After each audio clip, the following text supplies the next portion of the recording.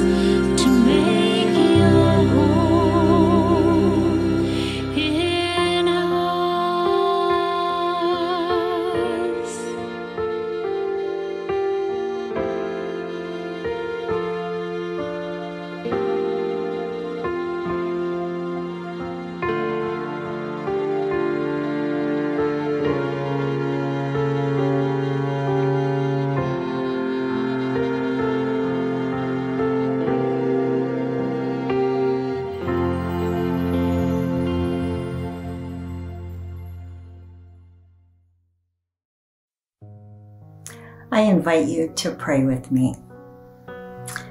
God of love, we come to you with praise on our lips. We are so grateful that you are the Alpha and the Omega, beginning and end, and that your love for us knows no bounds. Help us to hold the knowledge of that love close to us as we continue our journey toward the celebration of your birth. The journey feels different this year for so many reasons.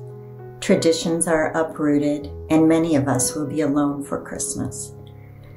We are mourning the loss of lives, broken relationships, lack of financial security, and the once taken for granted ability to gather and hug dear family and friends. Our country is full of unrest as we grapple with what it looks like to live in community with each other. Help us to love each other as you taught us and emulated for us. We rejoice in the truth that you came in human form to live among us so that we may have eternal life.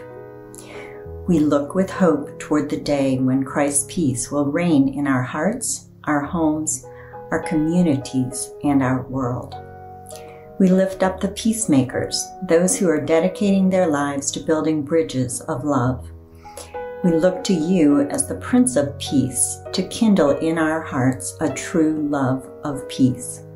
Remind us that we will only experience true internal peace by knowing you and loving you. Help us to be faithful to the path you have set for us. Make us instruments of your love, that your name may be hallowed, your kingdom come, and your will be done on earth as it is in heaven. Through Jesus Christ our Lord. Amen and amen.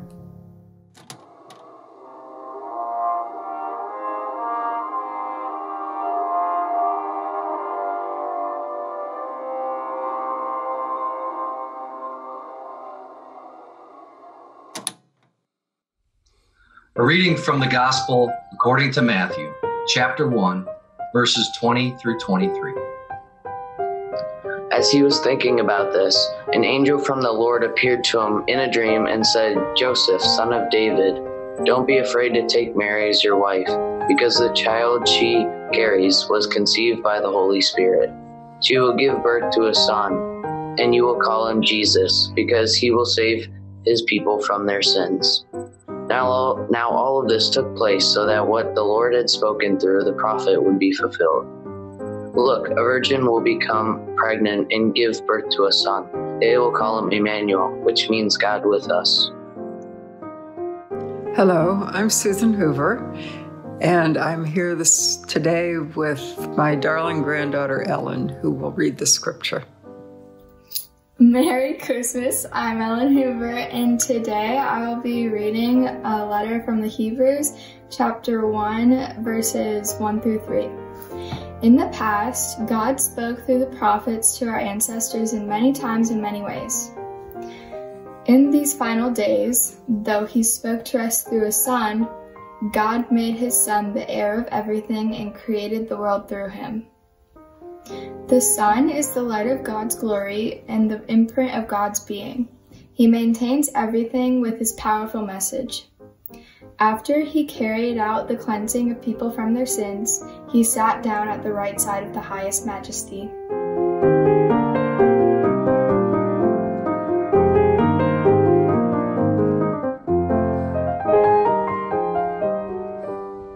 Hello.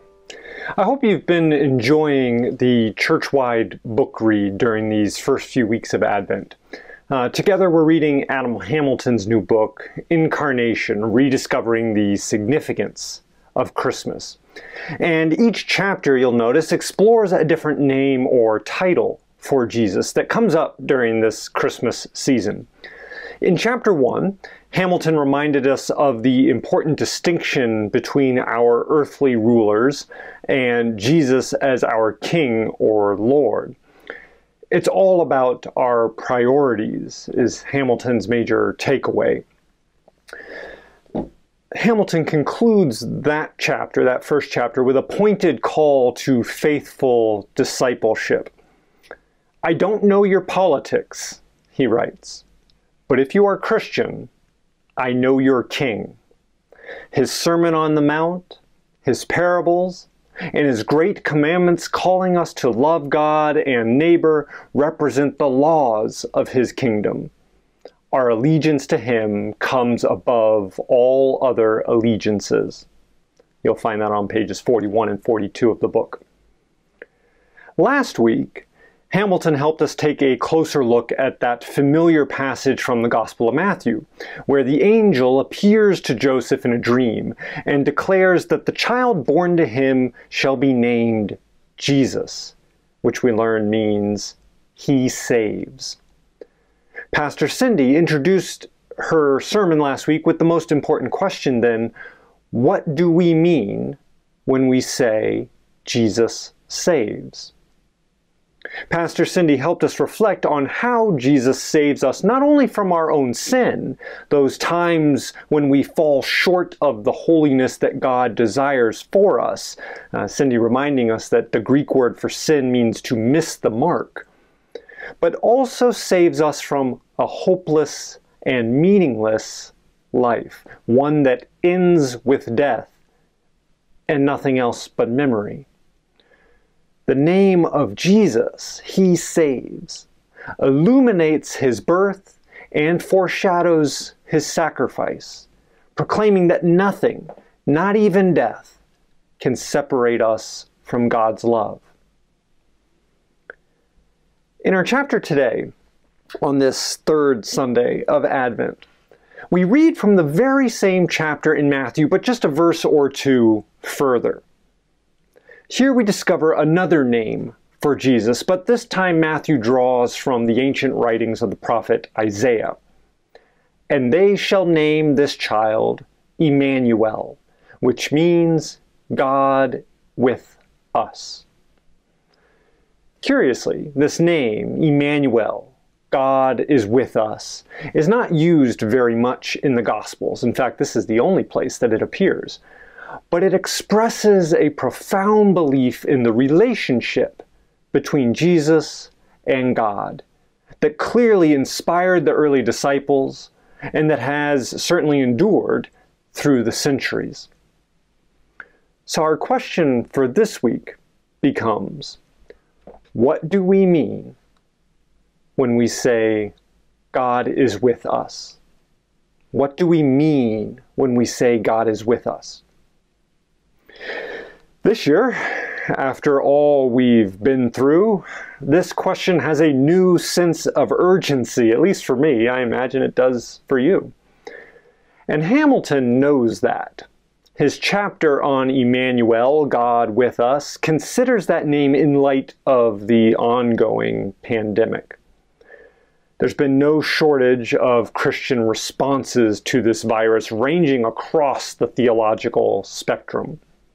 Some popular preachers have presented the pandemic as God's punishment for any number of societal sins. But our mainline theologians, the notable ones that make the media, such as the Anglican Bishop N.T. Wright and the American scholar and pastor Walter Brueggemann, whose work we read this summer, point out that the gospel, the good news, is about God's presence, not punishment. The God we celebrate on Christmas, the God revealed through the birth of Jesus, does not bring suffering and death, but life and hope. Or as John wrote, God did not send the Son into the world to condemn the world, but in order that the world might be saved through him. Christmas, the birth of God incarnate, embodied, enfleshed in Jesus, proclaims our God's commitment to being with us, present with us in this life, with us even in our own suffering and death. We're invited to pray on that today, to reflect on the significance of that belief. We Christians believe that the Creator of heaven and earth, of all that ever was, is, and ever will be, chose to walk with us through this life and still walks with us today. As Hamilton puts it, in Jesus, God experienced what we experience as humans. Temptation, love, hunger, joy, fear and friendship, grief and doubt, rejection, a sense of abandonment even by God, and death itself. He wept, he bled, he suffered, he died. So when you come to God pouring out your heart, asking for help, or praying for forgiveness, you pray to one who knows, who understands what it is to be fallible, frail, and fearful. This is the power of the Incarnation. This is the power of Emmanuel, God with us. What a transformative reflection. Hamilton writes beautifully about how his own experience of God's presence with him has changed his life. He writes, "Because I believe God is with me, I live differently. I have peace. I find strength. I live seeking to walk with him." And there's a crucial point that he doesn't explore a whole lot, but he certainly opens the door and invites us to do a little further reflecting. To proclaim that God is with us is a belief that not only provides peace and strength for our lives, but also a model for how to live our lives. For these reasons, the Anglican priest and author Samuel Wells writes that "with" is the most important word in the Christian faith. With is the most important word in the Christian faith. It defines our very image of God, and it defines our very image of God and our understanding of discipleship. He writes, "In the Trinity, we see the eternal persons, Creator, Son, Holy Spirit, being with each other. In the Gospels, we see Jesus being with the people he encounters, mediating God's grace to them with his own incarnational presence. Those in ministry are likewise, and that's not just the ordained ministry, he means here disciples, those who minister in the world. Those in ministry are likewise called to the task of being with God, with the church, and with the created world and those who dwell in it. That goes beyond humans as well. God's presence with us gives us peace and strength, but also direction and purpose. God with us is both an immense comfort and a lifelong challenge.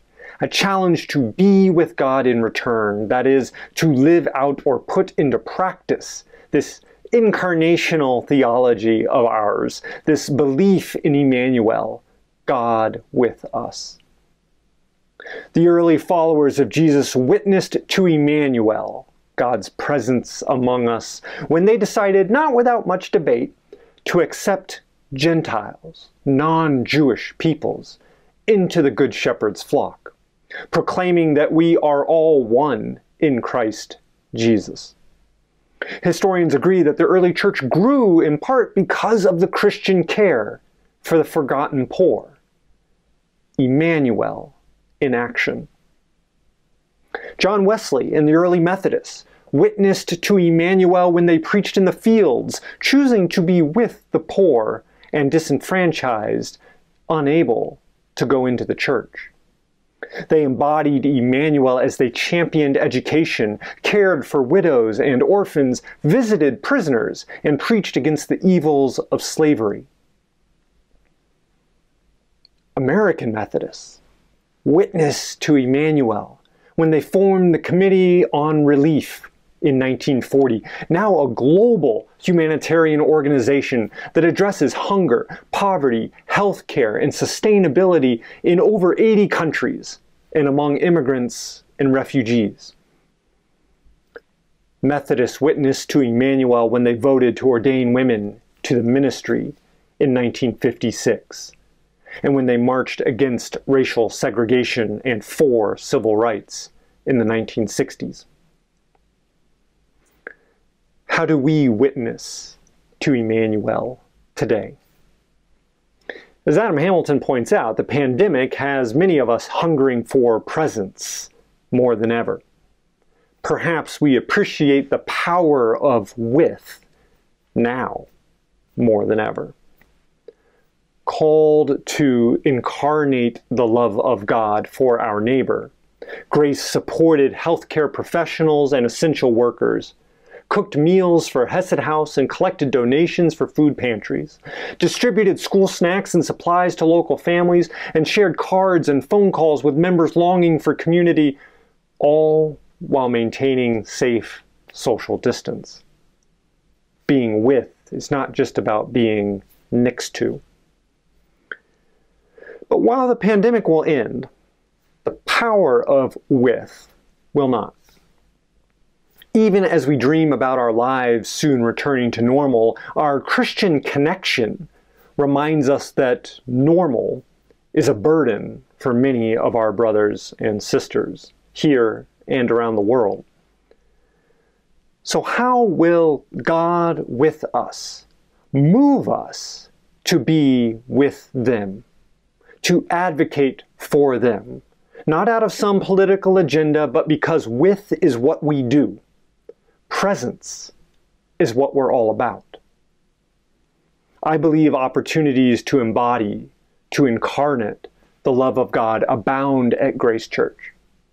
We can grow our hunger missions, expanding our commitment to the Hesed House, loaves and fishes, and feed my starving children. We can be a powerful voice within this conference, within our community, advocating for the full inclusion of LGBTQ persons within the ministries of the United Methodist Church. We can support and engage with our Commission on Religion and Race, educating ourselves about systemic racism, advocating for change, and finding ways to support people of color here at Grace and in Naperville. We can jump in with our Committee on Church and Society, as they help us to appreciate our connection with God's creation, identifying ways that we can pursue environmental justice and economic sustainability. These are important ways of being with those who often produce much of the food that we enjoy. This is where it happens, where we witness to Emmanuel, God with us, by being fully present for and with others. And yes, as Adam Hamilton points out, we only find the courage and strength to continue on this journey in the assurance that God is indeed with us and will be with us even to the end of the age. Thanks be to God, and Amen.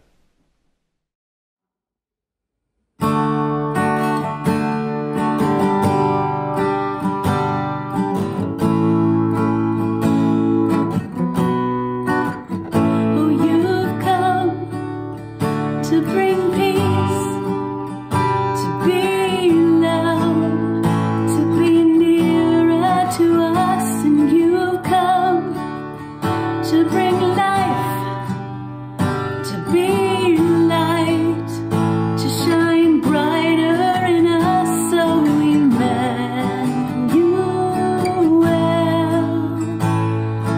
God with us. How deliverer, you are Savior. In your presence we find our strength. Over everything, our redemption, God with us. You are God with us.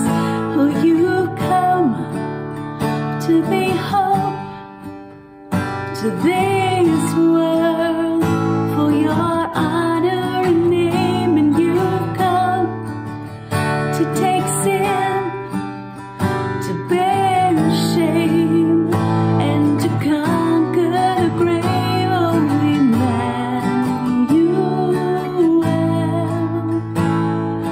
God with us. How deliverer, you are Savior. In your presence we find our strength. Over everything, our redemption, God with us. You are God with us.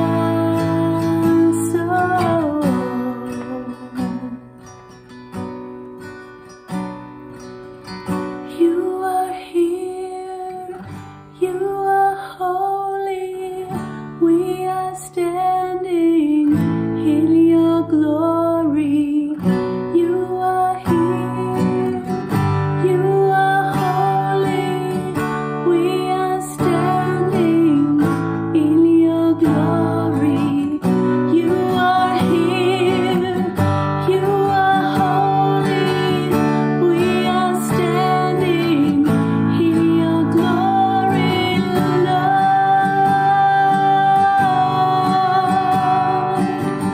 How deliverer, you are Savior.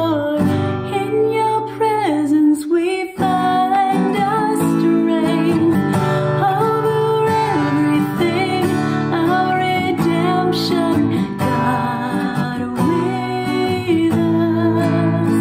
You are God with us. You are God with us.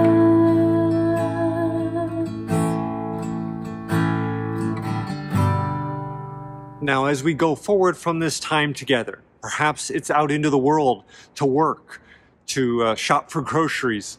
Perhaps it's staying at home, but reaching out into the world by phone, by email, by letters written in our own hand.